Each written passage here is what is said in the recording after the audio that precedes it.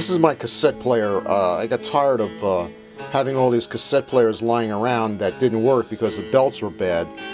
So I decided to take some rubber bands and give it a try. And now this cassette player, I've fixed a few of them so far. Nakamichi, Tiak, and now this Iowa. And they all work perfectly with plain old rubber bands that I found around the house. Here's a fast forward.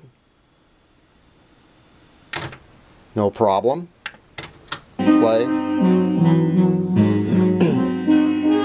And here's rewind.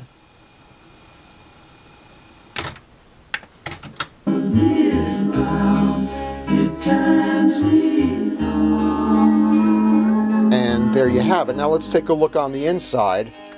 And there you can see the plain old household rubber bands just lying around the house. You can fix your cassette player for free. Just experiment with a couple different size rubber bands until you get it right, and you're done. Because the wind is high, it blows my mind.